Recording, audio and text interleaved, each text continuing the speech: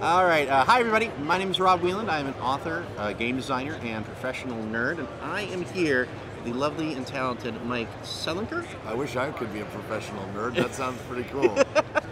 And he is here to show me how to play his new, but also kind of not new, Yeah, kind of. card game, the Apocrypha Adventure Card Game. Yeah, it's kind of an interesting way to phrase it because it's the spiritual successor to the Pathfinder Adventure Card Game, but it's also the spiritual predecessor because we, when we were coming up with the idea for the Pathfinder Adventure Card Game, what would become it, we didn't have anything to set it in, so we set it in this weird horror world of modern day and stuff like that. And then we made Pathfinder. We're like, that weird horror world was pretty cool. We should go back and do it like for real. And so we came up with this idea about like your memory is completely fragmented and you have to build up all of your superpowers over time by gaining your memories back. Mm-hmm. And then as you looked around this world, you're these saints, so you can see all the monsters in the world, but the bad news is they can see you too. Mm-hmm, mm-hmm. And so we sort of took those two thoughts and then blew it out into a massive multi-part campaign. Box 1 is the world. It just came out on Thursday. I think it went really well. Box 2, the flesh, will come out with 4 more chapters, and then the devil will follow that. It's just a really big but really deep game that people seem to be having a great time with here at Gen Con.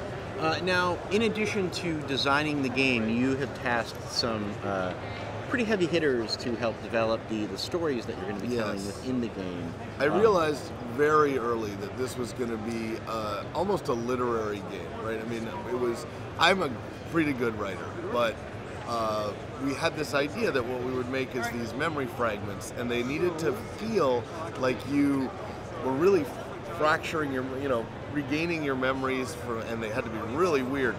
So I was like, I could write all those, but I don't think it's going to be as good as if it's really wide variety of authors. So I went to get Pat Rothfuss and Aaron Evans and Jerry Holkins and Kid Johnson and Matt Cormack and Keith Baker and all these amazing people, Chris Straub, and then some of my team jumped in, and now we have this incredibly rich world that we never would have had if I did it myself or just asked my team to help out. In addition, we got the most amazing artists to envision the weirdest things they could possibly come up with. And so, I mean, yeah, I'm reasonably demented. I could come up with a crazy world on my own, and my name is kind of big on that box. But it's the collaboration of 100 plus creatives. Very cool. Now, the Pathfinder Adventure Card Game is very well known for being able to put you in the shoes of very iconic characters. Yes. And this game in particular also seems to have an excellent collection of characters that are very flavorful and very unique. So are there any characters that you kind of want to highlight that you like? I mean, we got some of them out here right now we could take a look at. Definitely. So let's just go around the table, all right? Okay. So here we have Frank Block. He's a bad cop. He's from Chicago. I also spent a lot of time doing things around crime in Chicago. Well, being a bad cop in Chicago? Not that anybody would know, right? Okay, that's fair. But so I got to know people like Frank, but his job is actually, he works the night shift where all the werewolves and werebears come out, and all of our street gangs in Chicago are lycanthropes. Mm-hmm. They control different parts of the train line. It's all very, very warriors-like. Let's see, we have Deanna Jones here. She's the world's luckiest grandma. And she fights monsters. Oh yeah, no, she's 60 plus years old, but she just seems to come out of these scrapes just fine. I don't know why that is. She's from Vegas. We have Gabriela Vargas. She's a 1%er. 99% of the bikers in the world are law-abiding citizens, and she thinks that's great. But that's not her. Right. Right. She has a biker gang, and she sawed off shotguns and so forth. And finally, over here we have Dr. Z's. He's an unlicensed necrosurgeon. What does that mean exactly? Well, I mean, necrosurgery is... Also, how do you get certified to be a necrosurgeon? Well, he doesn't know because he's unlicensed, you see. But yes, so he maybe spends a little too much time with dead things or things that are on their way to being dead by the time he's done with them. That's right. Right? And none of these people are like the best people in the world, but they're all kind of a little bit troubled and on the edge. But they're on the side. They can all agree that there shouldn't be an apocalypse. I feel like 95% of the people in the world would agree with that. Sure, but these guys can do something about it, or at least they think they can. So yeah, and then we have lots more. The characters we have are really rich and enjoyable, and they're all illustrated by Mark Molnar's Pixeloid Studios crew, and they look fantastic. So yeah, it's really a great group. Awesome. So I guess maybe let's talk about how you would, like what do you do in the game? Like what's a... Sure. Well, a character will start out with just like these 4 virtues, mind, soul, body, and rage, that are around the outside. And they're all in different orders because table position matters a ton in this game. Points. So where your virtues are pointing are who you can affect with those virtues. Okay. And that's true about a lot of other things. There are all these symbols that point various directions. Down is toward you, left, right, up is toward people at your nexus, and so forth. Okay. They all have some omens. These numbers also say how many cards of that type they have in their deck and how many dice they roll of that kind when they do stuff. Yeah, and so then they also have some omens in their deck and hand size and all that, and some superpowers. That's a normal character. That is like, okay, it can do what it does, and it does it pretty well, and you're happy with that, and so forth. But over the course of the game, you gain all these fragmented memories, and those give you brand new superpowers. Those can have up and down effects. Okay. So a starting character is just flat. They'll do what they want to do. It's just a straight up deck, but then you get these other things. That's right. Whereas a character with lots of these fragments is more like this. They're doing great things, and then they're like, could you stop doing that, please? So you're always like, we need to introduce new players to this game so that we can get some new characters in here that keep us a little more stable.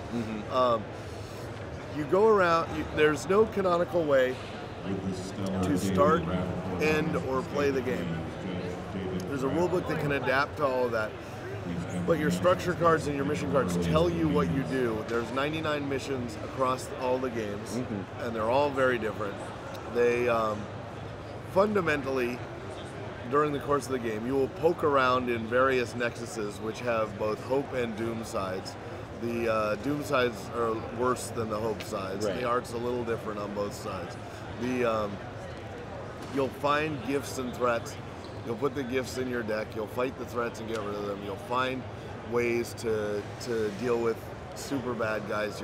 Something different will be true every time. Sometimes you'll play multiple missions. Sometimes you can jump around from mission to mission, chapter to chapter, it's just a sort of rich storytelling game.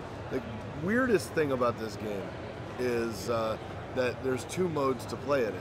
The first is co-op mode against the game, a little like the Pathfinder Adventure Card Game, but it instantly converts into RPG mode, guided mode, where there's a game master and they just take the position of, I'm going to arrange the cards that you're going to confront how I want them, but otherwise the game is pretty much the same to you. I get to deal with all the consequences, try to keep up with you as the guide, but and then if you like that, you can keep doing that, or you can switch back to co-op mode, go back and forth in the same game, and nothing changes. Okay.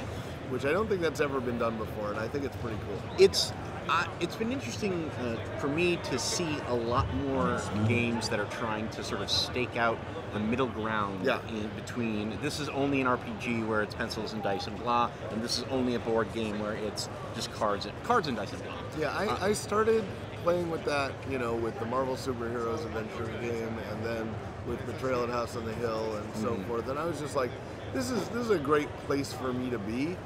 So with Apocrypha and the Ninth World and Thornwatch, those are all really sort of different ways to find a middle ground between the expressive storytelling games that I really like and the, you know, sort of more crunchy, I want to get my dice out, I want to get the cards in the game I want, you know, stuff like that. Well, these games and the other ones that you mentioned, like Betrayal and House of the Hill, are also excellent gateway opportunities for people who are maybe more hardcore tabletop RPG players that want to introduce their friends and you know, and maybe they've approached them about joining a game and they've been like, I don't know about, you know, signing up for a 3-year campaign. Exactly. Well, fine. Play one game of this or one game of Betrayal, you know, and see how that goes, and then we'll take those baby steps forward. We were really surprised when we released the Pathfinder game because we thought it was going to be like all RPGers or lapsed RPGers who were playing it.